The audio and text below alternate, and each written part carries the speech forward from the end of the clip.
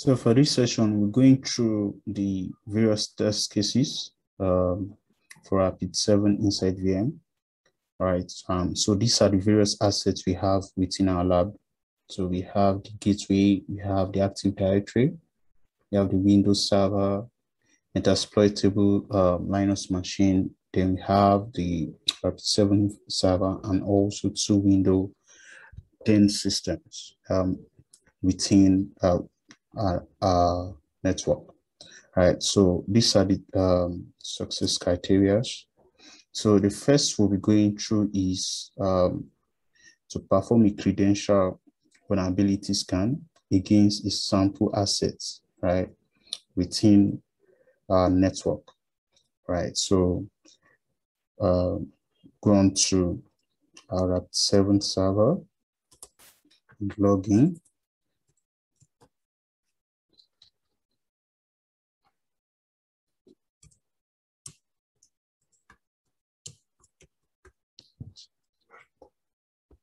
Yeah. So again.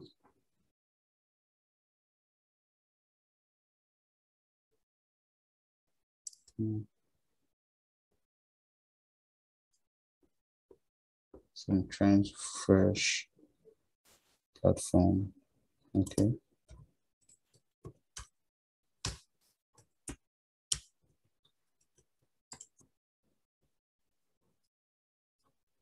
So guys, you are logging in to the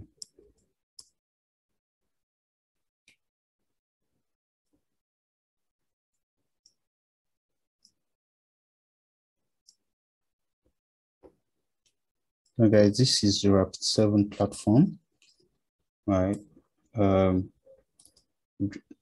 So these are the various features on the Rapid7 platform.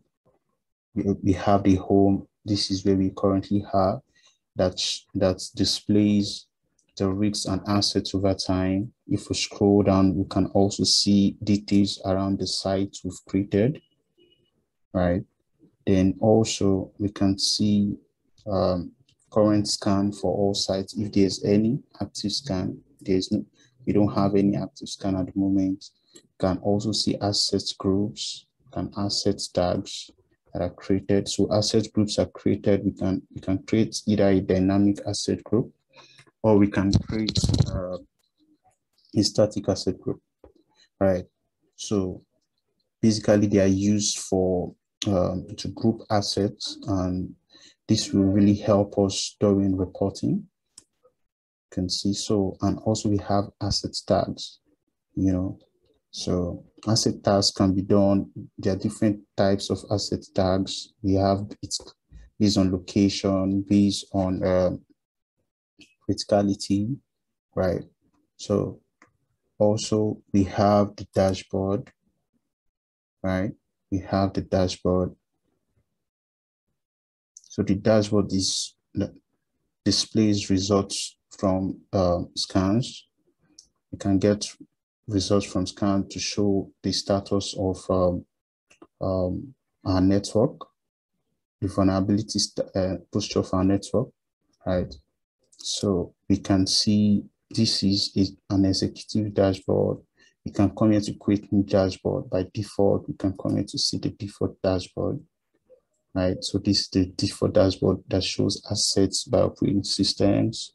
It shows the vulnerability posture of our network, by giving us various reports on the assets that are connected on the network.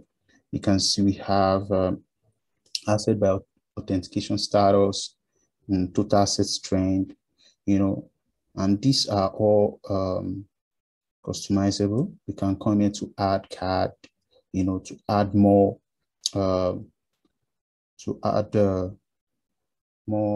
more queries.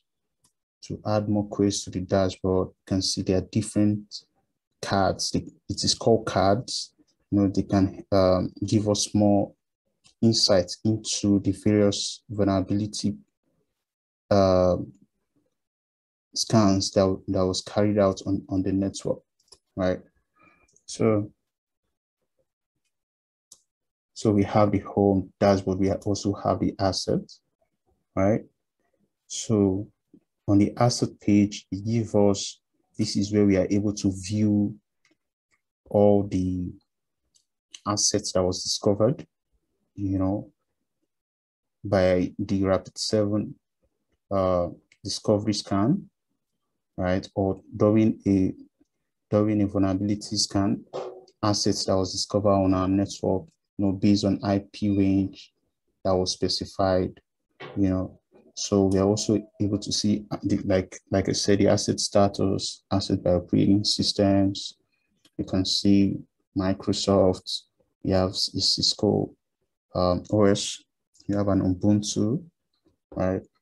As exploitable asset by skill level. This is also part of what we can get on the assets. You can see assets that are scanned. These are the asset that was discovered during the scanning, right? We can see the the date of the last scan that was done, assessed. You can see the status that it was assessed, the risk level, vulnerability discovered. We can see if this shows if there are exploits, if we have metasploitable exploits available for this vulnerability that was discovered. You can also see malware kits, if there are malware kits available that can exploit that vulnerability, right? Okay, so these are the operating systems that we have discovered, the vendors. You can see the vendors here. You can see the architecture, 6432-bit. It shows us there. You can see the softwares that are running on those assets, right? That we discovered. You can see a lot. We have about over 626 assets that were discovered. You can come here to view all, right? So also services. We have about 37, over 37 services that was discovered, during the scan, running on those assets, right? So this is what we can gather during from the assets tab. We can also come here to filter if we want to filter for specific assets, to sites we discovered. So we're just trying to go through basically the various features that we have on the Rapid7 InsightVM platform before we go on with our test cases. So guys, just a minute. Okay, so from the filter asset search that we clicked right here, you can see we can select assets name. We can filter based on assets name. Let's say Windows. You can see, sorry, that's not an asset name. You can filter based on, if you want to filter based on operating system. Second, Windows, right? You can see this is, we are trying to filter just, for example, only the Windows operating system. And from here, we can, create an asset group or add tags to them, So, and after creating an asset group, then we can include that particular asset group on the scan. We can go on to scan for assets, that are listed on the assets group that we just created. All right, so that is how the filter asset search works. So we have the next is the vulnerabilities. So after scanning is carried out, if we want to get more insights on the vulnerabilities that we discovered, we come on to the vulnerability future tab here. You can see exploitable by skill set. You can see vulnerabilities by CVSS score, right? Right. So you can go on to explore more details on this. So this is also where we can search, can run a search, right? To search based on maybe risk CVSS score, site name, or risk level, right? Also on the create tab here, if you want to create a new asset group, create a dynamic asset group, report, site, or tag, come on to click on the create tab. This is where we can also search for specific asset, right? You can search for specific assets. This is a help menu. This is the admin user currently logged in as the admin user. This is how you can log out, right? So go on to see the next part, which is remediation projects.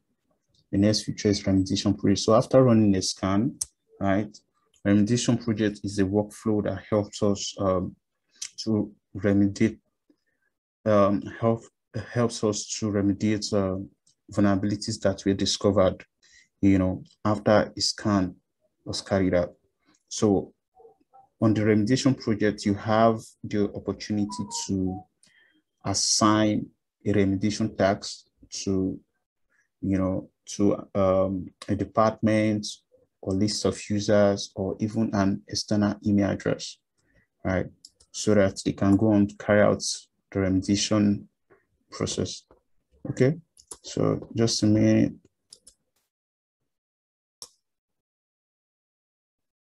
So you can see the remediation project, you can see goals and SLA. Here we can set a specific SLA for certain vulnerabilities. Then we have what we call automation, right? Then we have automation projects too, automated action, automated action on the side. Okay. It's a minute, still loading up. Yeah. Okay, so we have the automated action on the side. Automated action. So what it does is the automated action is to say, okay, if a particular asset was discovered, what sort of action should be carried out if you want scanning should be done immediately on it, right? Or if an IP address was discovered, that was not included earlier in a particular scan, if it was discovered and you want to carry out an scan immediately it was discovered, you can use the automated action, to basically automate processes. And we have policies. Policies contains standardized policies that are used to checkmate against assets, to ensure compliance. Basically, these are policies that are used to, during the scanning process to checkmate against operating systems, and assets on your network to check if they are compliant, right? So we can see different policies ranging from CIS. We can also see policies ranging from, so we're trying to scroll down, FTI, TSS policies. Yeah, so apart from CIS, we also have other policies. As you can see, USGCB.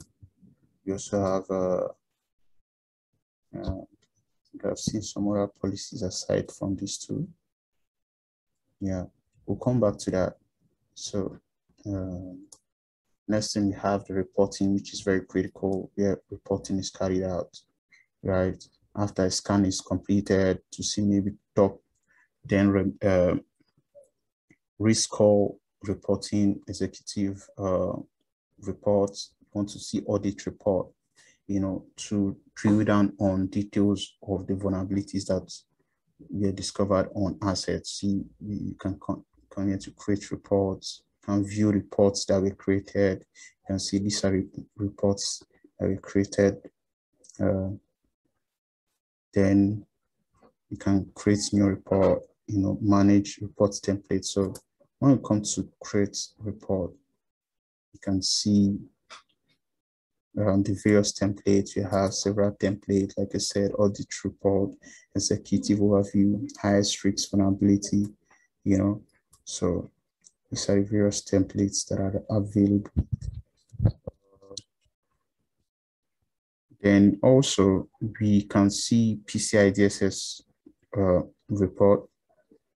We can also see report card, risk score card, remediation plan, top 10 assets by vulnerability. So basically, this gives us a wide range of details of the vulnerabilities that we discovered.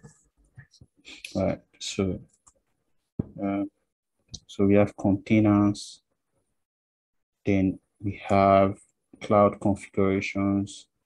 We also have administration. This is where we'll carry out various tasks like creating custom scan template, right? You can see you can create a scan template. We can create an engine, a scan engine to create a blackout.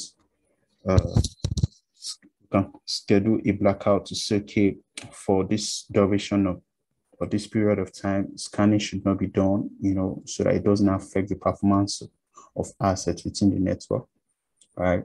So we can come here to also configure certain settings that is relating to security console. So also for troubleshooting, if you want to run diagnose and troubleshoot issues, so we can do a lot from the administration page, right? Do a lot from the administration